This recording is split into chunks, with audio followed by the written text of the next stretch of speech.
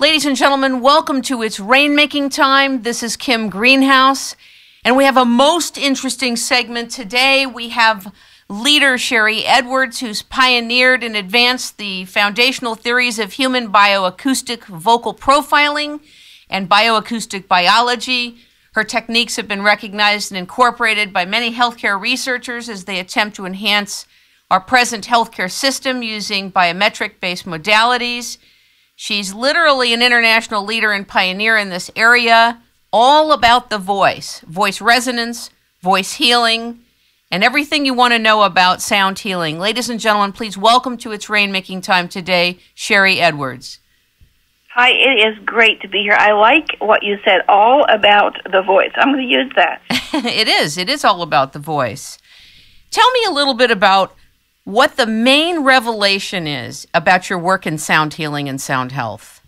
Well, if I tell you the end, nobody's going to believe it.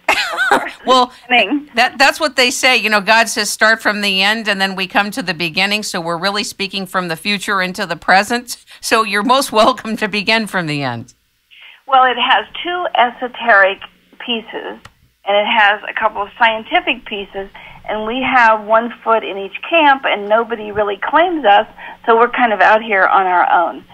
When we look at things that were happening to me, and my realizing that I could hear things that other people couldn't, and I was working in the speech and hearing department, and they tested my hearing and found out I can hear beyond the normal vocal range, and I can also reproduce sounds with my voice that normal humans can't.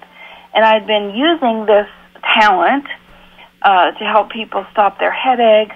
I could tell when people were telling the truth, because when people are lying, there's a jitter, a harmonic in their voice that's not there with a lie, and so you can really tell. So I was being called into court cases and that kind of stuff, and so I began to put this into a computer program because I could hear this stuff in people's voice. That person had diabetes, that person had the same sound, that person probably had diabetes too. So we knew there was also health aspects as well as personality aspects. Okay, that's the esoteric side of the talent. And then a few years ago, Sylvia Frank wrote a book called The Tree of Life and the Holy Grail. Wow, sounds like a good book. And it's about the Da Vinci codes and how that comes down through our heritage, but also how people can just pick up that information from the ethers. You know, and somebody used to ask me, okay, how did you know this formula to use? Because we also give people back their sounds and sing back to them. And I said, it just fell in my head. Like, if I ask you what you had for breakfast, it's probably there. But if I ask you what... You mean if what I had for breakfast is in my voice? No, it's in your head. Got it. What you had for breakfast, you know what that is, and it's instant and it's in your head. So if I ask you what you had for supper, you probably kind of, oh, well, I might have this, this, or this. So people would ask me questions, and the answer would just drop in my head. And I would think, oh my God, that sounds really interesting. I need to write that down. So that explained to me, after Sylvia Frank named me and the information I'm doing, as Sharry Edwards is a modern keeper of the Holy Grail information for health and wellness. I was astounded. I was honored. But that esoteric piece, I just never talked about much. My intent was to put this in some kind of package so that anybody could do it, because I knew when I died, it was going to die with me.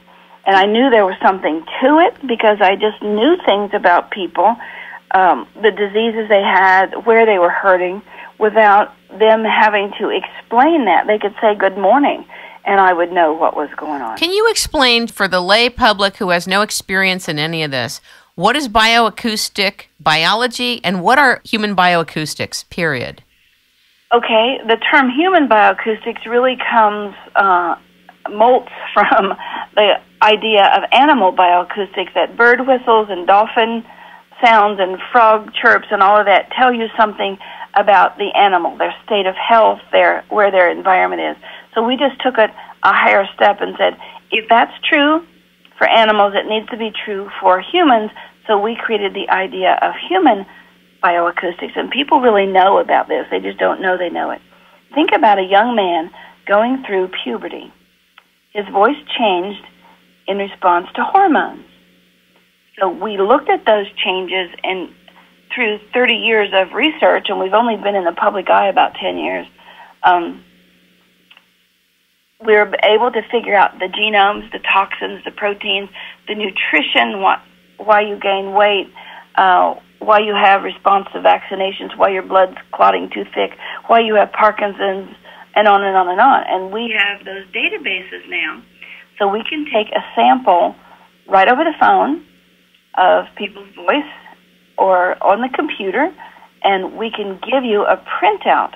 And if people want to go to Nutrasounds, N-U-T-R-A, sounds.com, Nutrasounds, right at the top it says, if you want your voice done, click here.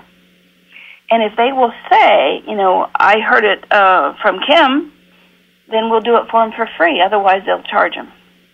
That's amazing. Then I'm going to go out to your site and say I heard it from Kim. Well, we can do it for you, but we also are going to provide the opportunity for people to do it for themselves. That's remarkable. Because the software is downloadable. We don't even ask you your email address or anything else. We don't know who downloaded it. We just know that nearly 80,000 people have downloaded it so far. And it's at nano, N-A-N-O, voice.org. Now, Sharry, did you design this software? Did you help create it? Or I designed it. I did not do the computer coding, but I designed the entire program. So all the attributes and what needs to happen and what needs to be checked and all the aspects. Yes, and Kim, while you were doing your intro, I did your voice. Oh, wow. Uh-oh. God help us all, everybody. Well, it says that you take everything through your brain and think about it and evaluate it and question it, but it has to be spiritual and it has to be for the people. It has to be manageable. You are very good at making something useful, taking a plan and making it very useful. But you're on the right side of your brain, but that is a left brain trait. So you're probably whole brain. Let's see what the computer says. Wow, this is wild. This is live, everybody. I had no idea this was going to happen. Okay, your computer program and the nano voice, 6 little clicks of a button and you can get your report. Wow. It says, you do for others just because they ask, not because they deserve your time. You do for others more quickly than you do for yourself. Helping others grow emotionally is rewarding to you. You have good intentions about bringing your plans to fruition. You seem disorganized to the casual onlooker, but that's not really the truth. You would like more options about your physical surroundings. Having time for inner thought is important to you. You often put others ahead of yourself. Inner dialogue is important to seeing who you want to be. Any of this sound like you? Yeah, actually it is. And it's a computer. That's not me saying this. This is a computer, and I'll send it to you right after the show. Wow. Is this part of Sonic Apothecary? Sonic Apothecary is a documentary that we did, probably 96. Right. And yes, it's about Sonic Apothecary because we have a machine that people can tune in iron or zinc or whatever else they want. Yeah, some people are even tuning in medications. Now, when you say tuning in medications, say what you mean by that. For someone who has no frame of reference, say what you mean by tuning into medications, and then I also want you to explain what frequency is, because it's so used metaphysically and in other areas that I think it's confused, that term. Okay, everything on the planet has a frequency. People have watched some of these crime shows, and they take a little drip of something, put in a little bottle, and put in a centrifuge, and up comes this graph, and it tells you what frequencies of the elements that are inside of whatever that is